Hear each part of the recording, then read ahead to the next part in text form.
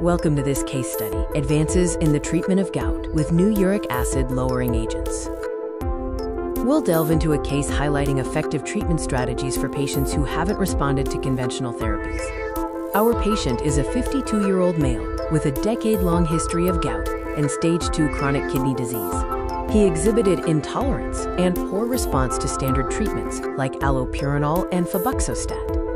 Despite these challenges, his serum uric acid remained high at 9.2 milligrams per deciliter, leading to frequent flares, severe joint pain, and tophi. Initially, Lesinurad was introduced as an adjunct therapy to manage his condition. This resulted in only a modest decrease in his serum uric acid levels.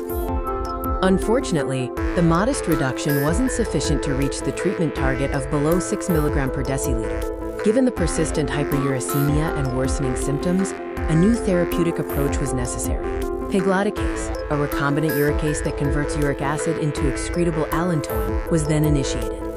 Remarkably, within just 1 month, his serum uric acid dramatically dropped to 2.5 milligrams per deciliter. This rapid reduction was accompanied by a cessation of gout flares and significantly improved mobility. Let's look at the long-term benefits and quality of life improvements experienced by the patient. By 3 months, the patient reported no new gout attacks and a significant reduction in pain. Furthermore, there was a partial but noticeable resolution of his existing tophi. Importantly, Pegloticase was well tolerated throughout the treatment period, with no reported infusion reactions. This case clearly demonstrates the transformative potential of newer gout therapies. Pegloticase offers rapid and effective control for patients with refractory gout when conventional treatments have failed.